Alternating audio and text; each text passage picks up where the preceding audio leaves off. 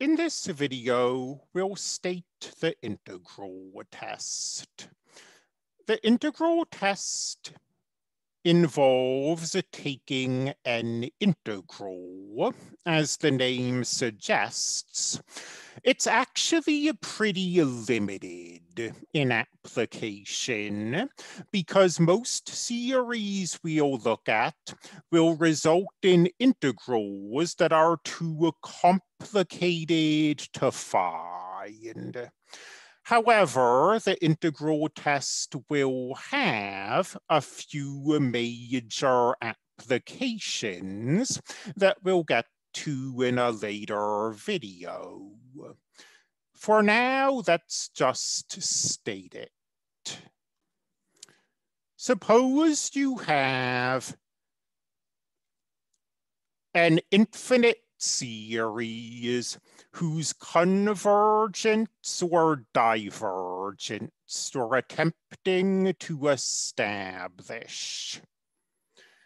And as is usually the case, the terms of this series are given by some explicit formula.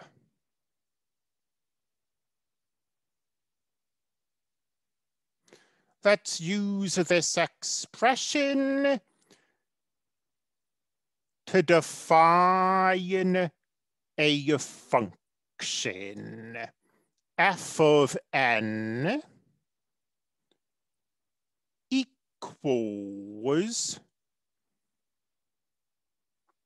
this same expression. And suppose this function has a few properties.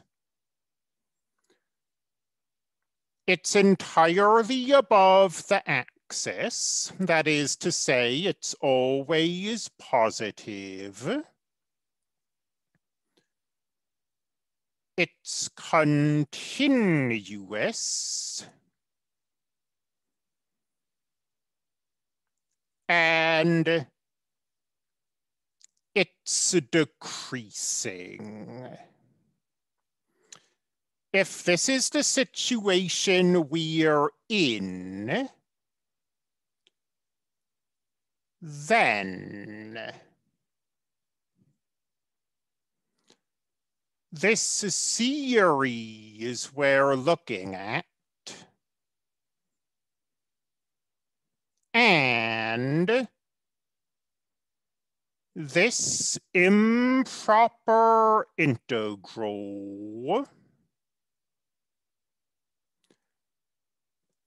either both converge or both diverge. And I haven't forgotten to write my limit down here. It doesn't matter what you use as your lower limit. Could be anything. That's the integral test. Let's end this video with a quick example. The famous harmonic series.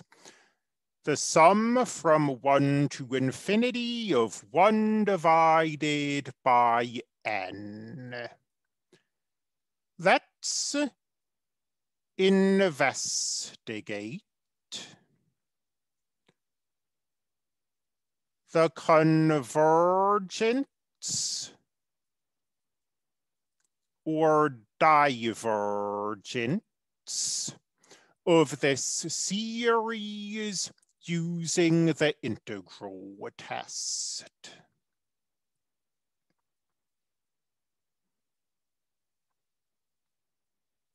We define a function f of n equals 1 divided by n.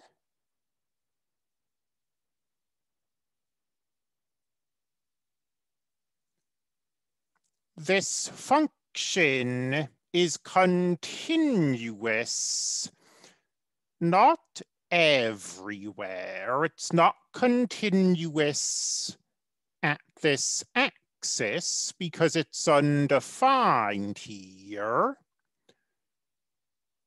But starting at 1, let's say, this function is continuous, decreasing, and positive.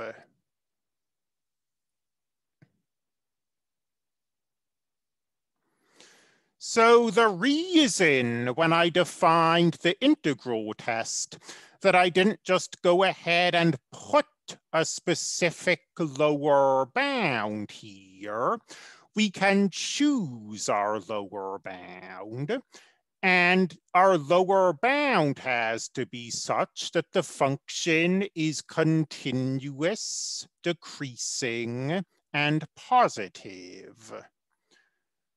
A lower bound of 0 wouldn't work. From 0 to infinity, this function is not continuous. But from 1 to infinity, it is. The integral from 1 to infinity of 1 divided by n dn. We rewrite our improper integral as a limit.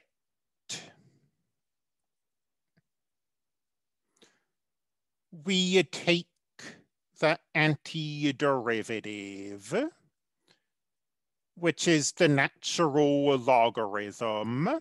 Everything's positive on this interval, so no need for an absolute value.